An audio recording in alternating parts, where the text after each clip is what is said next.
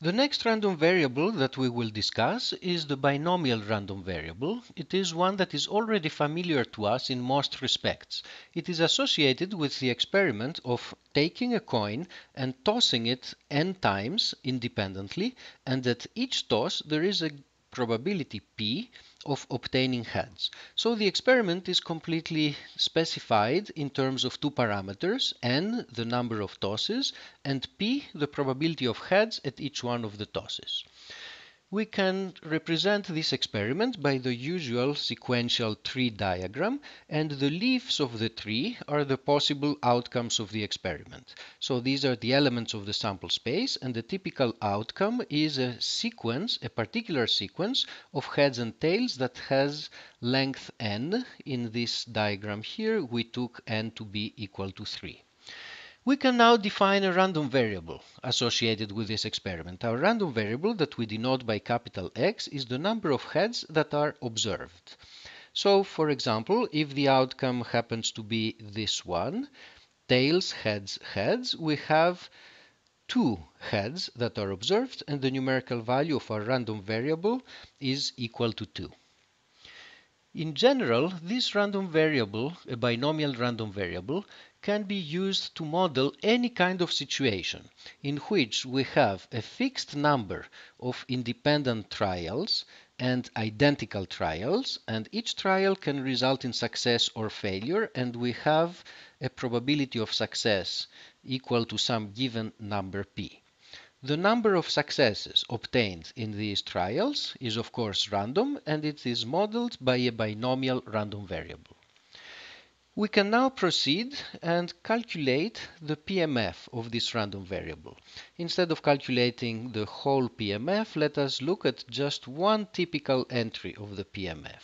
Let's look at this entry, which by definition is the probability that our random variable takes the value of 2.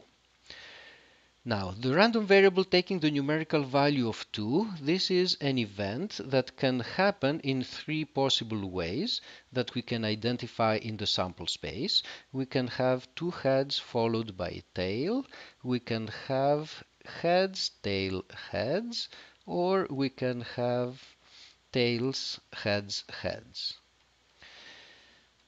The probability of this outcome is p times 1 minus p, so it's p squared times 1 minus p, and the other two outcomes also have the same probability, so the overall probability is 3 times this, which can also be written this way. 3 is the same as 3 choose 2. It's the number of ways that you can choose 2 heads where they will be placed in a sequence of 3 slots or 3 trials. More generally, we have the familiar binomial formula. So this is a formula that you have already seen. It's the probability of obtaining k successes in a sequence of n independent trials. The only thing that is new is that instead of using the traditional probability notation, now we're using PMF notation. To get a feel for the binomial PMF, it is instructive to look at some plots. So suppose that we toss the coin 3 times and that the coin tosses are fair, so that the probability of heads is equal to 1/2.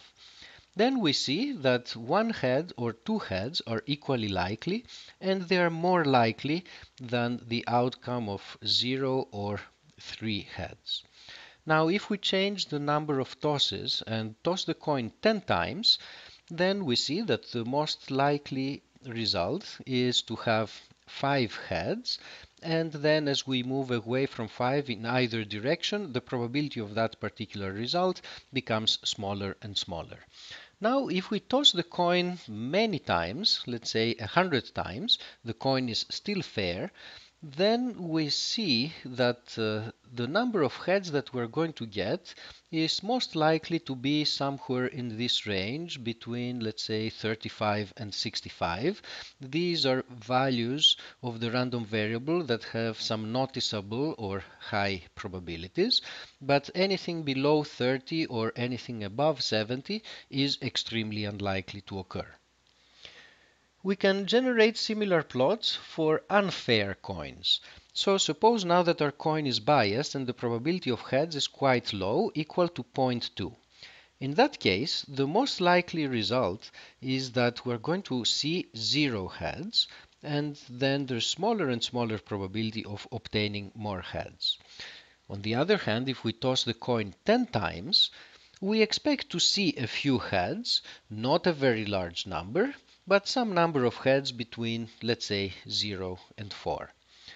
Finally, if we toss the coin 100 times and we take the coin to be an extremely unfair one, what do we expect to see?